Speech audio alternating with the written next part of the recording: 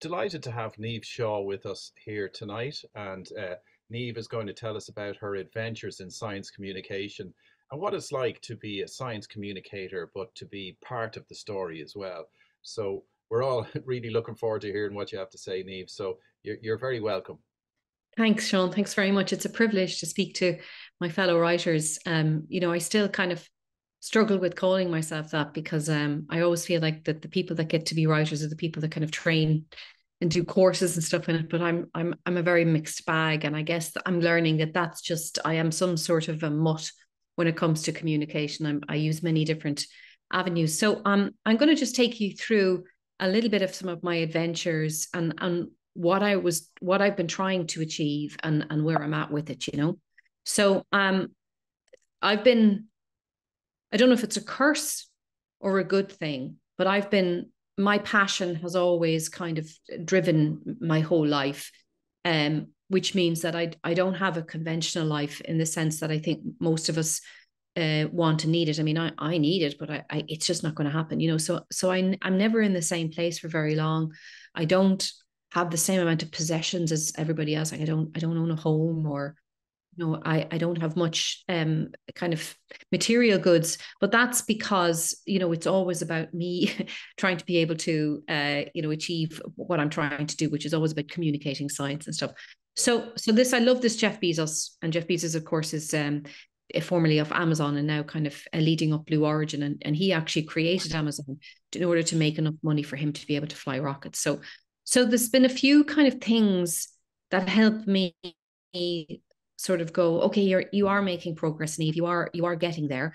And two things that happened in the last year, which I'm particularly proud about, is one is the European Space Agency acknowledged my work in communicating space, particularly around education. I think it was 2021, but we really only kind of kicked in last year. And so as one of their champions, we get VIP invitations to a lot of their events, and they rely on us to sort of get the story out to our community. So getting that recognition was huge for me, because sometimes you're working away, you don't know if you're making any impact at all.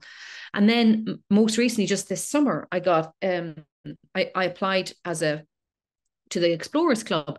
And I applied really just to kind of, because it's weird in my science communication, it's becoming as much about being an explorer as it is about space, because I'm connecting the two things together through climate change. And so I just applied, just to see what they do. And when I put in my application, they said, you could actually apply to be a full member. So put in your full membership. So I put in an application for my full membership, but then they came back and made me a fellow, because they felt that the work that I was doing was of importance for science, but also in just spreading the word around why we explore, and just behind that element of curiosity. So they're little ticks that kind of keep me going. And then the other one is this one, and this is a nod to last summer.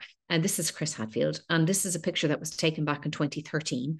Chris Hadfield is a Canadian astronaut for the non-space people, and he kind of captivated Ireland when he was up on the International Space Station on his 6-month mission, because he was the first one really to acknowledge Ireland in his tweets and social media, and it kind of captured a whole new attention in Ireland around space exploration. So he came that winter to promote his book, and this is me actually photobombing him.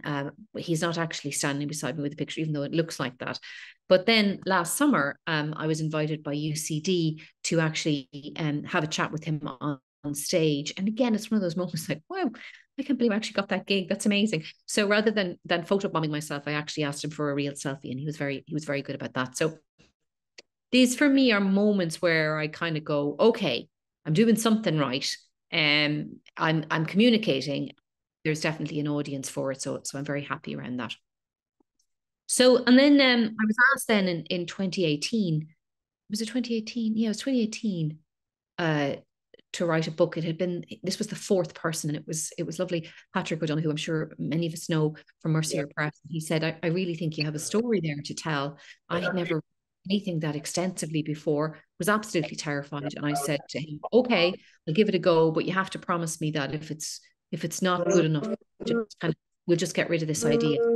Promised me that. And I got putting it together and finished it in I think it was around about October 2019, and we were all set for a big launch. I think it was the 27th of March in Hodges Figgis there on Dawson Street. And 10 days previously, the whole country went into lockdown because of COVID. So I never know how the book would have gone, but I know that a lot of people were very supportive and bought it during the pandemic. But book sales definitely it's difficult to predict how it would have done. But that also was a very interesting exercise for me as a communicator. I'd never done that before. And then another thing I'm very proud of is I was STEM ambassador then for the Irish Girl Guides then in 1919 to 2020, and it kind of spilled into the lockdown for a bit as well. And then most recently, I've written 3 articles for the Irish Times, and in the middle of writing another one now. And that's another thing, like that's a huge thing for me, because I've read those columns for years, and I respect highly the people that write for the Irish Times. So, to have been asked to write from my perspective about space was an honor, indeed. And as you say, Seán, the way I write and the way I communicate, it's not science communication in the classic sense. I feel it's slightly different than that. It's always from a very human perspective. And so the appetite for that is different than the general reader for, of popular science. And that's where I sit. So having been allowed to write these 3 articles for the Irish Times, I'm really, really chuffed to bits to do it. And as I say, I have another one in the pipeline.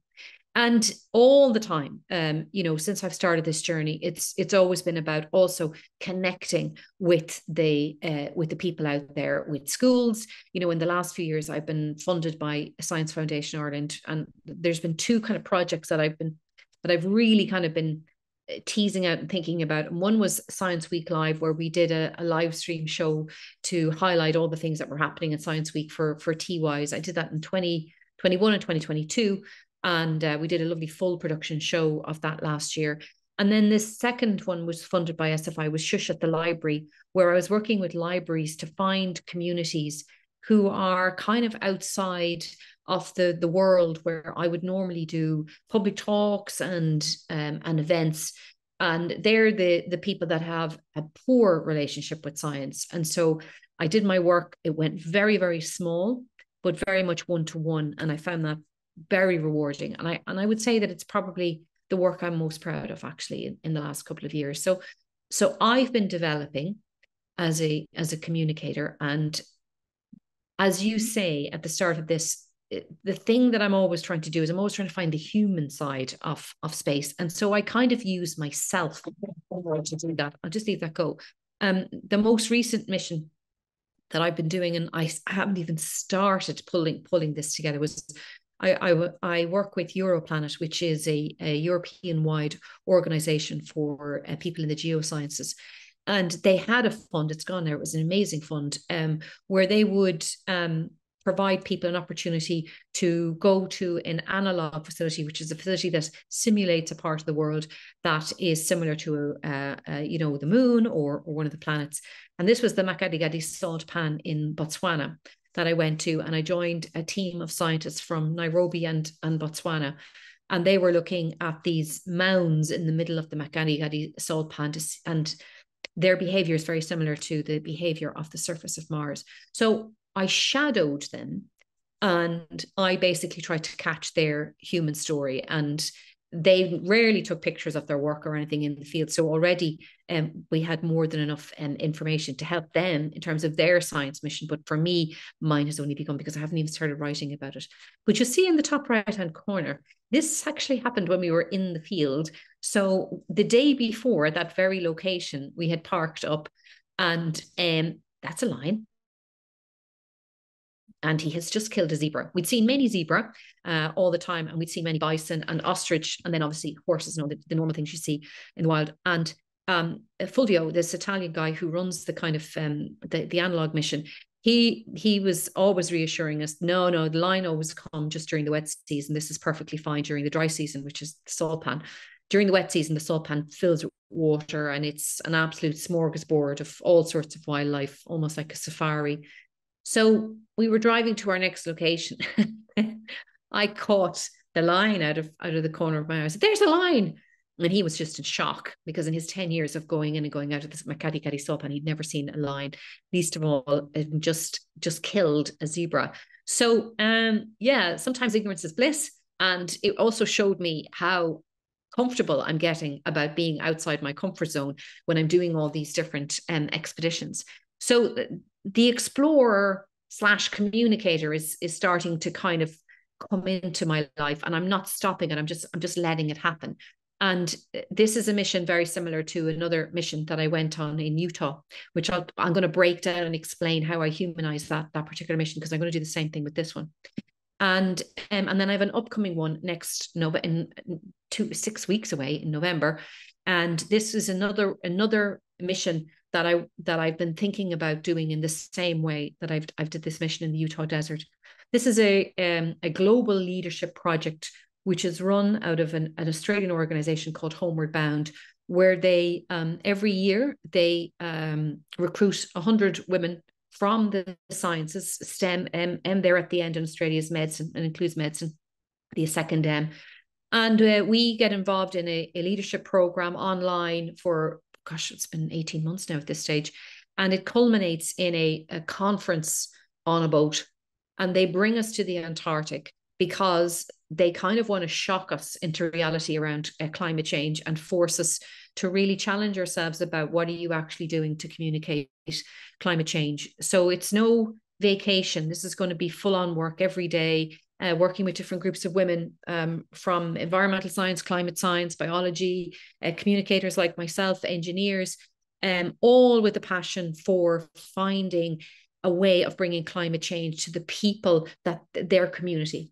And for me, I've been working more and more about connecting our planet with space, because space is just one of those things that people I find are very connected with naturally. And since my mission in Utah, which I'll talk about later, I really started thinking about how space can be used for the whole message around taking care of our planet and remembering that we're on this planet. Anyway, so I'm doing that in November. If you have any spare cash, I'd love some support. My GoFundMe page, if you just go GoFundMe Niamh Shaw, you'll find it. So let's go through some of my space highlights, and then I'll try and explain why I put myself in the middle of it and what it is I'm trying to do. So it's deeply human and personal because my relationship with space is deeply human and personal, as is science. So when I was a kid, science was sort of what we did as a family. We had the encyclopedias, we watched Cosmos with Carl Sagan, we watched all the David Attenborough programs. It was sort of our glue. We weren't really the most emotional family. There was a bit of chaos, but education and being curious was very much encouraged in us. And we were told from a very young age that we were going to go to college. That's a big deal because neither of my parents went to college, and we weren't necessarily, we weren't wealthy at all. We weren't we weren't on the streets either, but that was a massive sacrifice for them. And I felt the burden of that from a very young age, that I had to get to college. I had to fulfill what my parents had planned for me. And I did. And, I went and I did a degree in engineering and a master's in engineering and all that kind of stuff. And I loved it, but something was always missing for me. And I felt an obligation to educate myself. And it was a privilege to have the opportunity to do that and for my parents to invest in me. But space was always my thing. Space and performance were always my thing. And this is the Earthrise picture. And for me, my imagination around space began when I saw that one summer doing a project at home, making comic book about Saturn.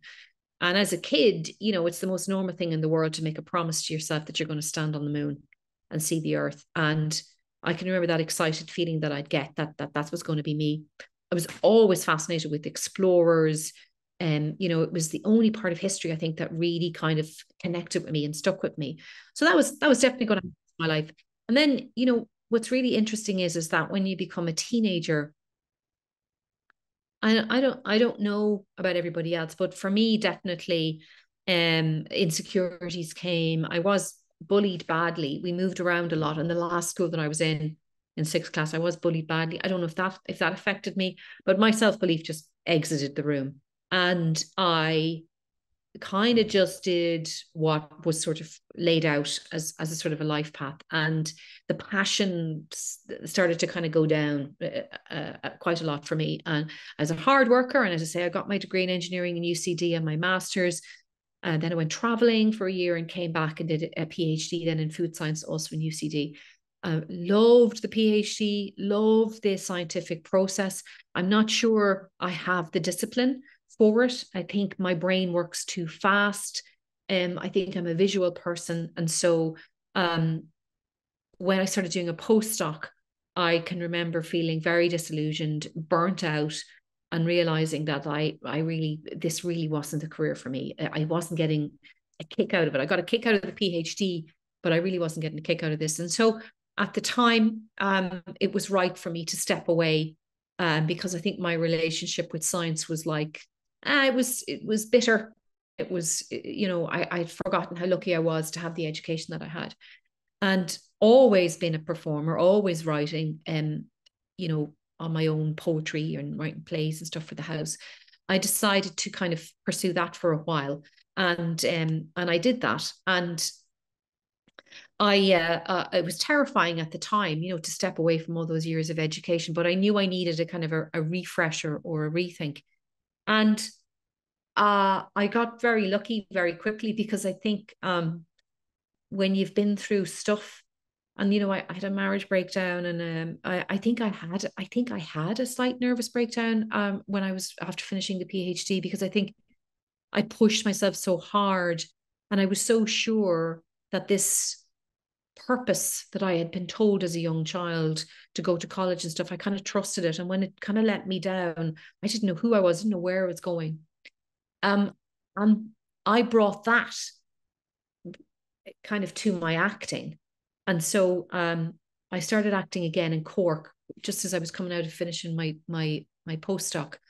And I found that I was getting work, and I got good work as an actor. And so I thought, maybe I'll just step away for a bit and try this. And I did, and I loved it. And then around the late 2000s, I was very lucky that I got to work with a very progressive theatre company called New Productions. And I think if you Google them, you'll see they're very prolific, and they do a lot around Ireland's history, social history. And they were about to just explode. And I happened to be in the right place at the right time with them, because by being involved with them, I got associated with the quality of the work that they make. So opportunities came my way. And I was at a point where I had an awful lot to say myself. And as an actor, you're given other people's words.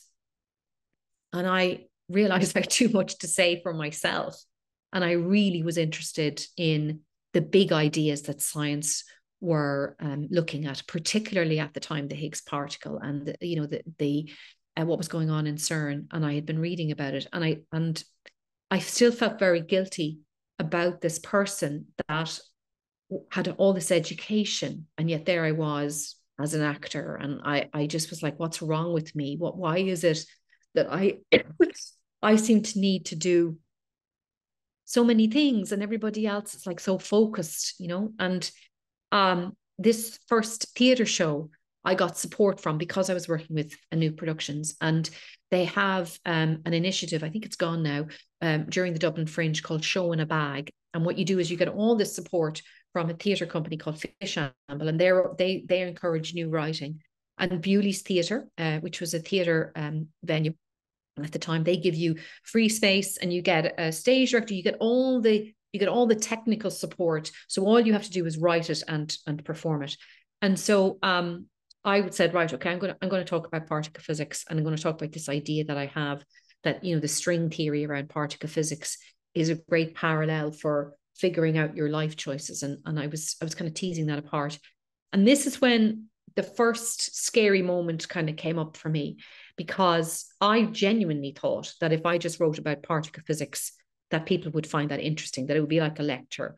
And the director at the time and the team said, no, Niamh, you're going to have to put yourself into this. And I was like, but I'm not interesting. And they're going, no, we don't want to hear about, what you had for breakfast. But why you care about particle physics is actually more interesting than particle physics to a theatre audience. And I was like, oh, I'd never seen it that way. Because of course, we science people, we love information, right? So I was like, oh my God. So I had to share why I was fascinated with this. And I remember writing that and going through that and crying and just being absolutely terrified. And I remember the night before the first show, I was shaking.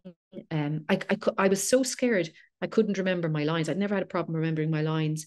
But anyway, it all came together on the day, because in front of an audience, you get this will of support.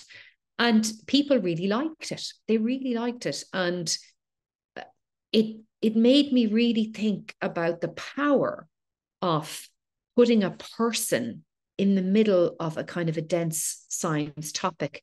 And that was what people came back to me with. So a lot of the arts community came back and said, that was really helpful. You've really helped me understand. I'm not afraid now to pick up the paper and read about CERN. I was like, oh, that's really interesting, because I hadn't thought about that. I made it because I was on some sort of mission to understand what is wrong with me, So that was great. But a really interesting thing happened that started the space thing.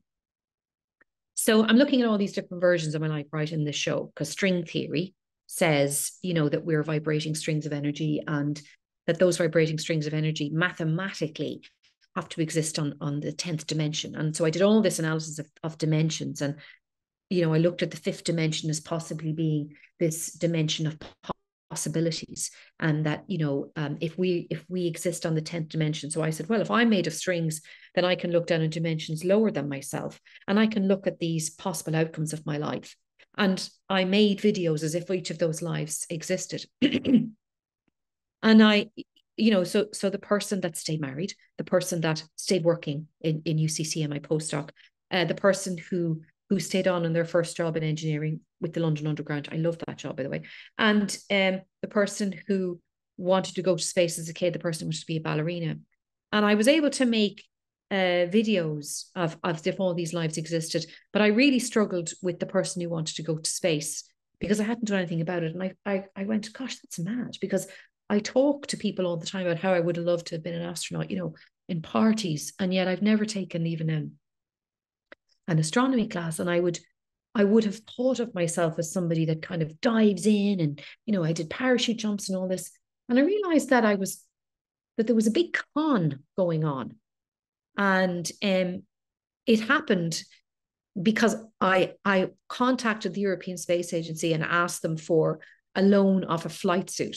And so we were making the space version of Niamh. So I was wearing this flight suit, and I lined up all these different clips of science fiction that I liked. So I'll show you that piece first. Music. We all love to down on music. And so it was a funny thing, right? So it was going to be a light piece for the show, because space to me was always about positivity, and just everything that's amazing in the world is connected around space, because it was everywhere in the place. Cool. But the weird thing was the more I wore this flight suit, the more it was clear to me that I was never, ever, ever going to be an astronaut, that I had been talking absolute codswallop about it. And that lovely glow of excitement that I had around space was in danger of going out. And if that went out, I really was worried about what was ever going to excite me in my life. So I really had a moment, and I caught it on camera. I feel more sad. It feels very real that I'm not an astronaut. Now, I know that sounds very obviously I'm not an astronaut, right? But it was a huge moment for me that I had worked and worked and worked and worked and studied and studied and studied and just kept myself busy, busy, busy, busy, busy. But the one thing I really loved, no focus to. And I was very shocked that I had done that with my life. I was 40, I was 41 at the time. And I really felt I'd missed my mark. I'd missed my time. And it got me really thinking about why, as you get older, do you think you've missed your mark? Is it Ireland? Is it around the world? Is it because I'm a woman? And so it became clear to me that I had to explore that. Firstly, I had to I was running out of time. So I had to go for this thing about, well, what happens if I actually devote my life to space and see if I can get to space? And secondly, why can't we have a third or fourth or a fifth career? What was the story I was telling myself that was preventing me from actually having the career that I've always wanted? And is it because I'm a woman, or is it because I'm Irish? And so there was huge amounts of food for thought, and that's what you're looking for. You're trying to write a theatre piece. So I was like, right, I have to explore this, and I was terrified. So this happened in August 2011, and the following year, September 2012, I had the guts to kind of do something about it. So I went here. I went to Blackrock Castle Observatory because I brought that show, That's About the Science of It, to them. And I said, I think I'm ready to write my second show, but I kind of would like some support. And they made me their artist in residence. And together, thank God for SFI, I got a small fund to write this second show about space. And again, it was going to just be about some of the amazing stories about space, but it had to also be about why I had neglected my passion for space, and when that happened, and the choices that I made, and what I need to do about that. And that became the next show, To Space. And what was really weird, all those years I'd been sitting around, and within weeks of becoming the artist in residence at Blackrock Castle Observatory, they introduced me to their network, and my relationship with ISTJA began. And that began in 2014. And I got funding. Thank you so much, SFI. I got funding, and then I was off, and terrified again, absolutely terrified. But it was with a new community of people who really nurtured and helped me. And at this stage, I'm a theatre maker. I'm a theatre maker, even though I've always loved, when I was in the rehearsal room, with artists and stuff, I was always sort of explaining, just checking my time. Yeah. I was always explaining science to them. And a lot of the work that I was doing with ANU was coming in, giving this scientific attitude to different human settings that were coming up. So I was starting to develop that muscle. So anyway, from that spacesuit moment, and with SFI support and Azero Ireland and Blackrock Castle Observatory, this show, my second show, To Space, was formed. Another personal piece. And it talked about Mars. At the time, you had Mars One, and you had, so you had space agencies versus these sort of commercial companies that were just coming up. And I was talking about that. I was talking about, that stars are looking into our past, which made me look at my past. And so, again, it was personal versus space itself. And it really looked at what happened in my life, and that moment that changed, which was the moment that happened in the previous show, and what I did after that. So that show was on in the Fringe again, and it was supported by the Arts Council this time, as well as SFI.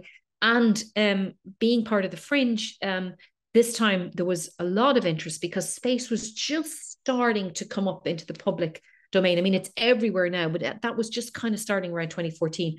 So I was invited to bring it to Edinburgh. So I got funding from Culture Ireland to bring it to Edinburgh Fringe. And I also brought it to Adelaide Fringe the following year. And it just went on and on and on and on and on. And it never stopped. And then from that, I started kind of just being interested in general in sharing news about space. So obviously this is the International Space Station. And I started to become a kind of a reporter of sorts. So this is a picture of me from October 2021, when that was the first time I got to go to NASA Kennedy, and I was covering the story of Matthias Maurer. And so that was the second European astronaut to go to the International Space Station from NASA Kennedy, and the first one being Thomas Pesquet. My relationship with ESA had developed at this stage that they put me on their foreign national press list to cover these launches. But I couldn't get out of Ireland at the time because the pandemic was on when Thomas was launching. So the next one was Matthias. But then one of the crew members got sick. So I was there, and I never got to cover the launch because they didn't fly till 3 weeks later, and I had to go back to Ireland for Science Week. And so this is the one. This is the mission that I'm talking about that really made a difference. So after I finished making Two Space, I got to go for the summer in 2015 to the International Space University Space Studies program every summer. It was in Ohio. And I was suddenly in a room with people who normalized these crazy dreams that I had. And they really liked the fact that I was bringing this artistic human element to the topic of space. And my group from 2015 wanted to set up a team to go to a facility in Utah where there is a research station for people who are interested in any discipline around researching Mars. And so I was with geologists who are in that topic. And they asked me to join them as their artist, their crew journalist and their artist. And I said, brilliant. Okay, so let's do a funding campaign. So I want to break down what I did. I've kind of been all my current mission to Botswana and the one that I'm going to do in Antarctic. This is the kind of thing that I want to, this is how I want to cover it. So I interviewed them beforehand. I had a load of GoPros on them every single day we went outside on our missions because we were simulating life on Mars. So every time you go outside, you wear a spacesuit. And I wanted to I wanted to capture the living conditions because I found that anybody that had been here before on the Mars Desert Research Station, or MDRS, run by the Mars Society, a lot of the reporting, and you have to do a ton of reports when you're there for mission control, they were all focused around the positive results. They were focused around the science. They were focused around celebrating being, an analog astronaut, which is what they're called. But nobody really was talking about the reality of what it's like to actually live like that for a sustained period of time. And that's what I wanted to capture. I wanted to capture the reality because, when people think of space stations and spacecraft, they think of everything white and clean and pristine. And if we are going to go to Mars, it's not going to be like that at all. It's going to be very, very difficult, and it's going to be dirty, and we're going to have things are going to break down and all that. So I wanted to get to the gritty, grimy part of space exploration, human space exploration. So they were the crew that I went with. This was the crew that I went with, and we were crew 173. And we did a fundraising. So I made this movie beforehand. Hola, I'm Arnau Pons from Barcelona, Spain. This is where Dobrý deň. Volám sa Michaela Musilova. My name is Michaela Musilova, and I'm from Slovakia. Hello, I'm Roy, and I'm from Israel. This to get people to fund us. And then before the mission, I did a load of talks about the scientific integrity of what we were doing, and then got all of them to tell me about why they were going on this mission beforehand. So today is December 11th.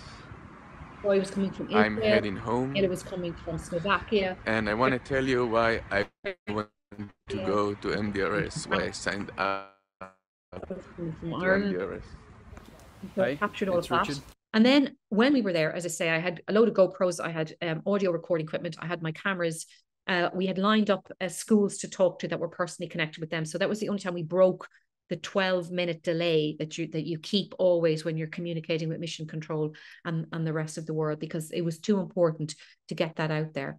And I took a load of videos. So this is me kind of walking, pretending to be on mission. I took a load of videos because I knew that after the mission was over, having video would be very important. So I took a load of video of them, took a load of photographs of them, took a load of video of me. So when I described it, I would have all this content. I did a whole video about the interior, and you can see how gritty and grimy it was.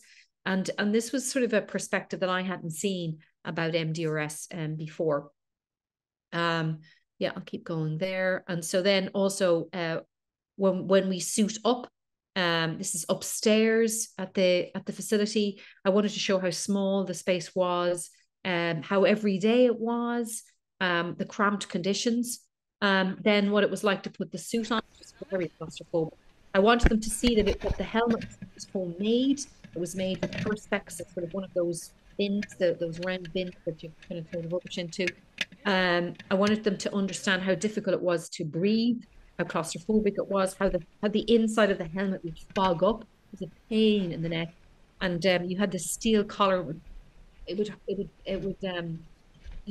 We were all covered in these kind of sores and blisters in our shoulders because of the equipment that we were carrying. And then on top of that, then you're supposed to drive one of these ATVs to go and get blood samples and climb up the mountains. And I had a fear of heights all the time. And it pushed you hard. Like you would get up at 7 o'clock every day, and I wouldn't get to bed till 1 o'clock by the time I had my reports done. So it never stopped. It was like full on for 15 days. As I say, I had time lapses and stuff. This was the science lab. I had time lapses. I took a ton of photographs. There was audio recording. Greetings from Crew 173.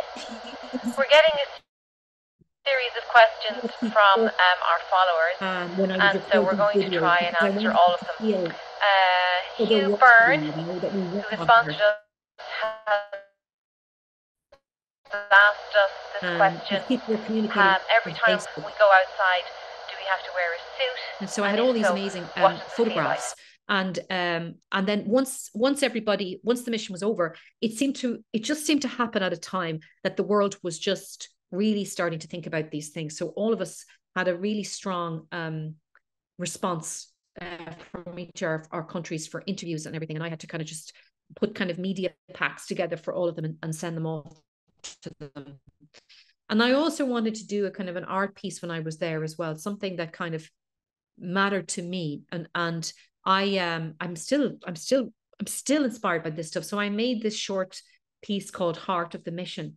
And the heart of the mission was the kitchen. It was the kitchen table. What made that mission was not that we were in the middle of the Utah desert, and it wasn't that we were conducting science. It was that I was having this extremely difficult and challenging experience with 4 other people. And it manifested itself sometimes with tensions or laughter, but we always ate together at the end of the day. So the soul of the mission was that table. And so I tried to represent that in this short movie. Let me show you the book. So what I did was I got them all, and that radio was just the beating heart of our mission, you know.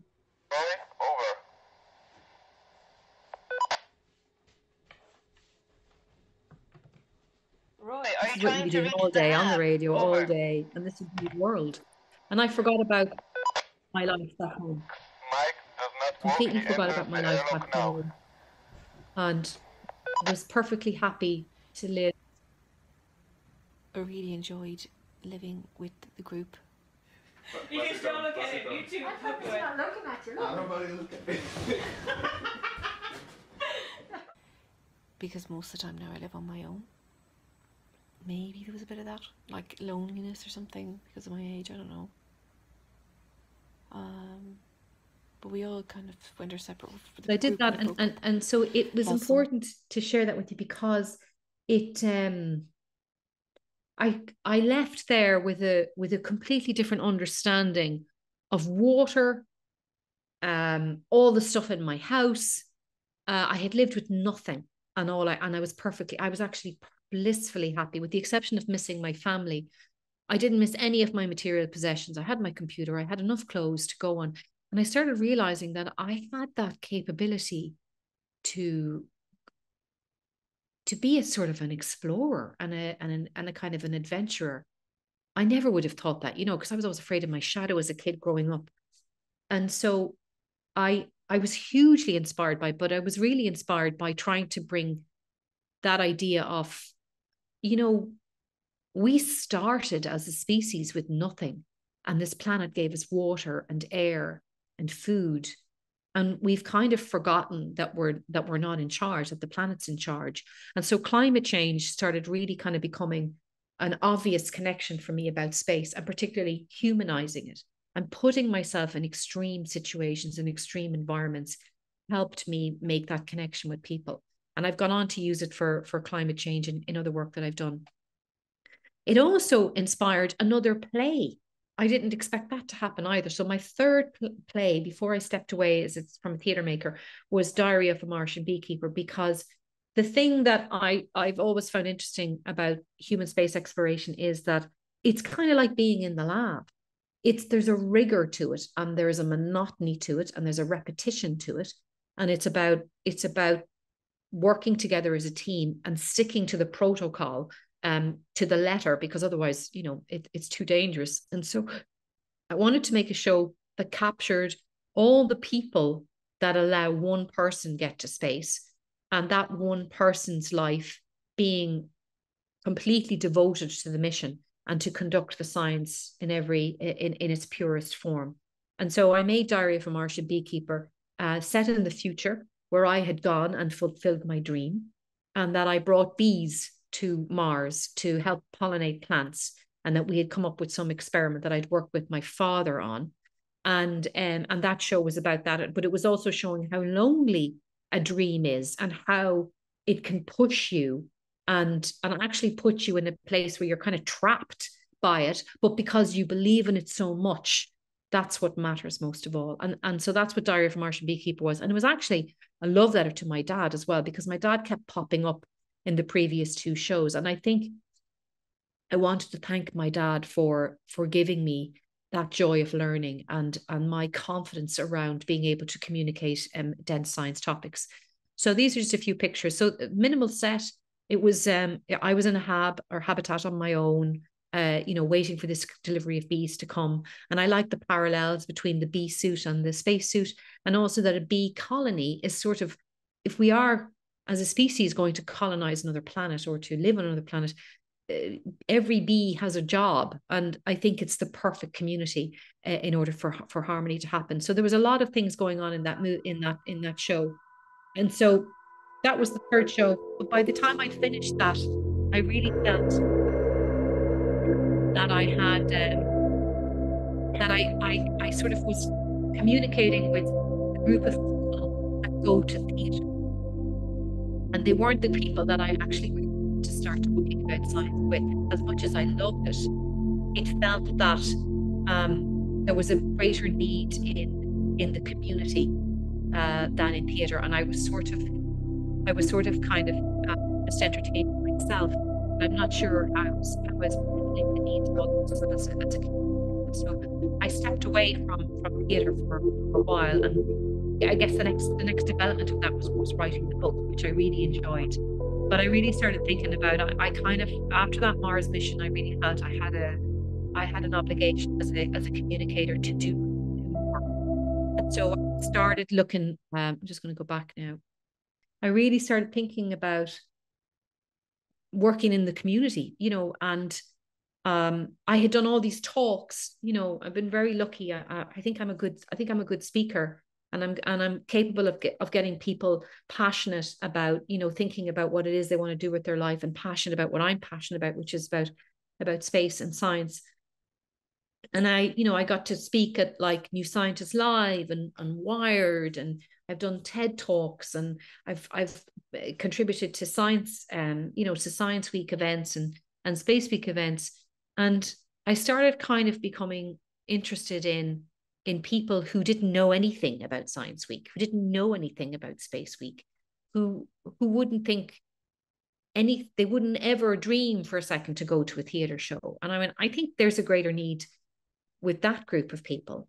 And so in the last couple of funding rounds with SFI, I've worked with libraries to explore what their communities need. And I think that it's well, for me, it's the most rewarding work, and I think it's the work I'm most proud with. And that's what I was said at the very start. The Shush at the Library project, which I ran last year, was funded by SFI.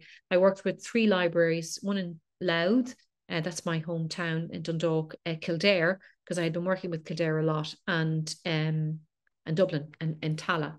And I worked with teachers, and I worked with libraries, and I said, where's the need? Where do you think people are not connecting with science? And we found very small groups of people. I worked with one group of women that had all emigrated to Ireland from across Europe, who were all mothers, and their relationship with science was damaged from a very early age. And I spent the year kind of talking about that and communicating topics of science that they found interesting. And then at the end of that, like last Science Week, they got up and they presented on topics that they found interesting about science. And I was so proud of them. I really was. And so I applied, I don't know if I'll get it now, but I applied for funding this year to extend that project, because I saw the effect that it has. And I guess I'm leaning more towards now older people, and because they're the guardians of our future generation, and you know, my parents inspired me and gave me confidence around science, and I grew up in that home. But from my work with working with people in the community and in the arts community, that's not the norm, and it's definitely less frequent than we want it to be. So if I can help parents develop their relationship around science to be a more healthy one, then maybe we can change that for future generations. And that's the work I work on. So why do I put myself front and center in my work? For that reason, because when I go into a room, I'm kind of like the explorer, but I'm using that as a device to bring the science with me, because I do a lot of research about everything that I'm doing, and every aspect of that Mars mission I knew it inside out. I knew everything about Mars, the planet, and I told them about that experience, my toilets blocking and the food being salty and how difficult it was to wear those helmets. I focused on the things that are very relatable. And then they would just naturally, after I'd finished talking, whether it was to schools or parents, whatever, after I'd finished giving a very human side to that mission, they would ask questions that were scientific. They would ask about, you know, what is Mars like? How feasible would it be? How did the pump work? What's the ventilation like in the house? Like how close are we to exploring Mars, and you get into different missions and stuff. So it became a very comfortable entry point for me to talk about science. And I guess because I'm not a full-time scientist anymore and I don't work in a lab, I feel I'm more comfortable doing that. And I feel like what I do differently, is by humanizing science and making it feel every day that maybe I'm breaking down barriers around science. So that's my whistle-stop tour around the topic of my adventures in science communication. And as I say, I'm going now to the Antarctic in November, and the model that I kind of developed on that Mars mission in Utah, I'm going to bring to the Antarctic mission. And I've already started working on that in Botswana. And the idea of the Antarctic is that it's another extreme environment, and it's working with 90 other women in STEM. We're trying to tackle climate change on a boat with a 3.5-week full-on conference every day. So thanks, Seán. Thanks very much, Niamh. It was fascinating. God, really, you were very honest with a lot of the things you said there. So brilliant story. Olive Heffernan one of our members was listening, and she says, "This is so interesting. My 9-year-old daughter is loving it too. I didn't catch how long the Utah Mars simulation lasted. Can you tell us about that again?" And she also says, "I also totally agree with the person who says her interest in particle physics is even more interesting than particle physics. Niamh's interest in her subject and her exploration of that interest is just fascinating." Thank you, Olive. Yeah, so the mission was only 15 days, and it's mad. You know, I remember going in and being absolutely terrified, because a lot of the people that I met when I did this space studies program, they were years ahead of me in terms of being very comfortable with their passion around space, and they had carved their careers around this connection that they had with space. And they were geologists and astrobiologists. They were well used to living in the field. They'd been camping all the time. They had all the equipment. You should have seen the packing list that I had to bring. I had to go, like, everything I took, like every single item. There was a 2-page list I got, and they all laughed at me when I got there, because you don't need half of it, but I got it because they asked me to get it. And I went in, my suitcase was jammers with all this stuff, and like I only had room for 2 pairs of trousers and 4 tops. And the mission was just 15 days. And it's mad. After about 4 or 5 days, you just get into a routine. You know, you go to bed at the same time, you get up, you have breakfast together, you plan your day. Somebody goes out on a walk, which is an EVA. So somebody has to stay listening to the radio while they do that. They come in, somebody makes lunch, somebody's on cleaning duty. You do all your reports in the afternoon. Then you make dinner, you sit down, you have a talk. I'm taking all the content off the GoPros and the cameras and trying to come up with, you know, I had to always have at least 5 photographs with descriptions to give back to mission control every day, and do a summary report. And I'd go to bed around about 1 o'clock in the morning because the bandwidth was so bad. I'd always try and post something on Facebook.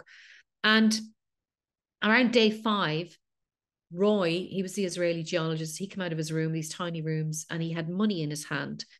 And I remember kind of going, "Oh, that's mad. there's absolutely no need for money here.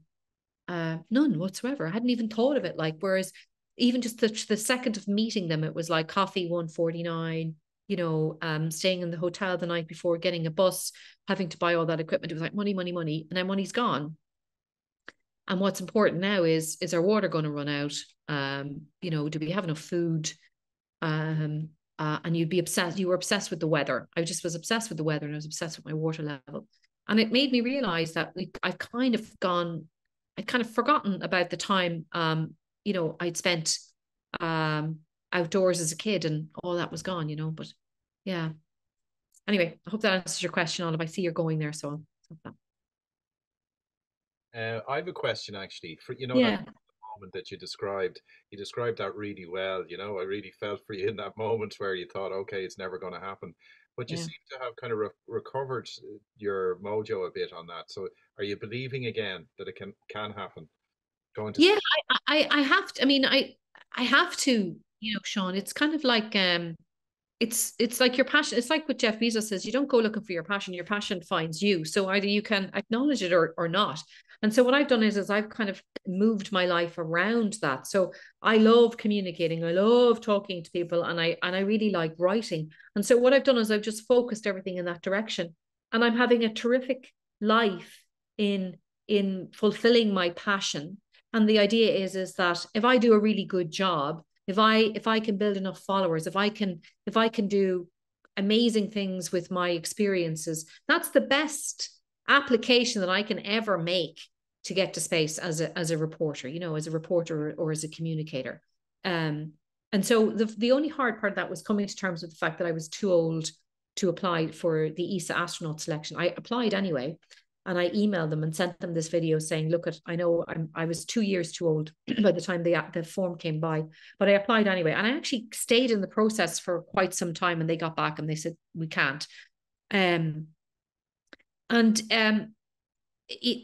was really hard. That was a very tough time. But I sort of went, well, you're just going to have to make it up your own way, Niamh, like you're just going to have to just do it whatever way you're meant to do it. And that kind of keeps me going. Yeah. Connor Purcell, who's another member, was watching. He says, so you might read this out. Loving your story, Niamh. I can't turn on the cam or speak as I'm parenting here. You show great vulnerability, and I can totally tap into that feeling of what is wrong with me when surrounded in a world where the majority seem to just want to do one thing. Let's hope kids, especially kids who need it in the future, can see options for living a varied life with many chapters. You might have some thoughts on that. Thank you, Connor. Yeah, I agree, Connor. I think we have to be careful that in our earnest intention to give your child every opportunity that you didn't have, that you might make them feel burdened by the responsibility to fulfill your dreams for your child. And I think I may have suffered from that a little bit. My parents, it was, I myself and my brother were the first two in both of their families to go to college, so it was a huge thing for them that we went to college. And as I say, like they did a lot to put me through college. And I lived I had to live near UCD, and we're from Dundalk, and I don't know how they did it, but I was living on a very tight budget. So you feel, and I've spoken to other women about this, and it's only kind of come to me in the last year or so, is that you feel a responsibility to finish that, because you're very aware of the sacrifices that your family have made for you. So I think it's about allowing your child to foster all the different parts of themselves and encourage them to keep them all going without forcing them. It's like a delicate balance, really, I think, and to just like have them just kind of be very comfortable around their curiosity, whatever that is, and finding ways for that to always stay fluid and have an open channel of communication around that. And I think they'll figure it out. But I think we're more than one thing. That's the thing as well. I think our education system and the third level part of it is sort of geared towards going to college for a job. But university was once a place where you went to be inspired and to expand your mind And I think that there's somewhere in the middle that might be better. That I like the idea sometimes in American colleges that you can do a module on calligraphy and you can do a module on interpretive dance, and then you can do a module on, but you can still major in science. I like the idea that we can decide for ourselves all the different parts of ourselves that make up our degree. And I would love to see a little bit more flexibility around that in the third level system. And maybe we might help develop people who are coming at these important STEM topics, but with their own point of view, which will, I think, allow us to innovate and problem solve probably more effectively as well. And just another one, you mentioned women and girls a lot. Do you think that they've been alienated from science in to some extent, or do they need more people like you, basically? I think it's improved an awful lot, Seán. But you speak to a lot of women who are at the top of their career, and it was a very lonely place for them to get to, and they had to be very, very tough, a lot of them, in order to get there. So I would prefer that to be a more equal place. I think it's changing drastically, but I do think it's the stories that we're telling young kids that we just have to be very cognizant around. And I love the science capital, that notion of science capital, that we are the sum of all these experiences. And so the piece that I'm working on to help break down any sort of subconscious bias, because that's what I had, because I was growing up in a house where they were all saying, you can do science, you can do this, but something was stopping me. Something made me go, step back, Niamh, step back, let somebody else go for it. You don't get to do that. And it was probably because I didn't see very many female astronauts. There wasn't a very thriving space sector in Ireland at the time. So there's 2 ticks on that already for Ireland, because I think there are many female astronauts. We have a thriving space sector. But I think that culturally something was telling me about step back. And so I think making your guardians more comfortable around science and bringing science into the home, kind of what that does is it kind of disempowers whatever culture is telling us. If the family is reinforcing something positive around you, I think you're stronger than going out into the world. You won't absorb those stories that society is telling you. So if you're in a society where the woman is oppressed, but yet you've grown up in a house where that couldn't be the opposite, you're not going to be defined by what the rest of the world are telling you. So that's why I'm spending so much time on guardians. But yeah, there is still much to do. There was still a lot of the explorers that I learned about when I was in school, I mean, they were all men, weren't they? Scott, the Antarctic, and Magellan, and they were all men anyway, weren't they? All men, yeah. You're a science explorer. You're not a man. Yeah, and what's amazing is I'm glad you brought that up, because one of the things that I'm doing is in preparation for the Antarctic is I'm working with a bunch of women from Wexford, crafters, senior women who are amazing at needlepoint and stuff. And I'm kind of, I guess I'm dedicating this to the women of science who blazed a trail before me. Mary put together her book, Lab Coats and Lace, I think it's called, where she highlighted all these Irish women that I had never heard about. I remember reading that book for the first time going, are you serious? Annie Maunder is a massive inspiration for me now. Agnes Clerk, yesterday Storm was named after Agnes Clerk. So those women were explorers, and they were around at the same time that all these other explorers were, and we heard about Leopold McClintock, who went to the Arctic, from Dundalk, the Arctic Fox, and the McCarthy brothers, who went with Tom Crean and on Shackleton's mission Endurance and stuff. But at that time, we had all these female scientists and botanists, and we just didn't hear those stories enough. So I think there was culturally, there was that wasn't a story that people were comfortable hearing, but they want to hear them now. So I'm getting these women to make a sort of a blanket of sorts for me, and I'll be bringing it with me to the Antarctic, and it will be something that I'll bring with me everywhere I go, just to say thank you to those women who have allowed me live the life that I want, because they're the women that really blazed a trail. And are you going to be happy as a science explorer on Earth then, or will you always be kind of dreaming of the moon? I will, and I hope that one day, like the call will come, and like if you look at how space tourism has taken off, they will eventually have to get reporters. There will be an event that they'll get immediate to go up. Don't you know it? And I just have to work really hard and make sure I'm on that list. I might not be on the first list, maybe I'm on the second list, but one day my day will come. That's what I'm looking for. But in the meantime, yes, you're right, I'll be an explorer of Earth. Niamh, thanks a million. It's been great. So I think we just end it there. And listen, thank you very much for a lovely, All right. a lovely hour session. Thanks a lot.